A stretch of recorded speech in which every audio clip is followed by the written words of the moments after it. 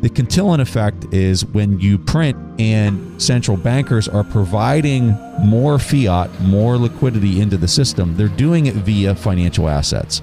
The people who are benefited are indeed wealthy, but it's not specifically the wealthy people. It's more people who are friends with the money printers make money off the people who are not friends with the money printers.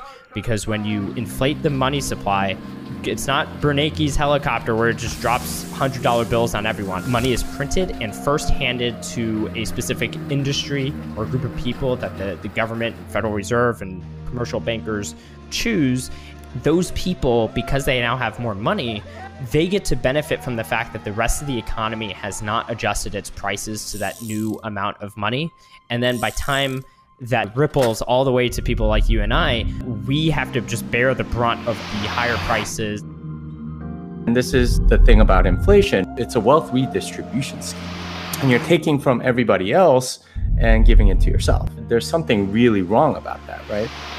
You know, who are the people that you see saying silly things like hyperinflation is good for economies because it stops the concentration of wealth? They're the closest ones to the money spigot.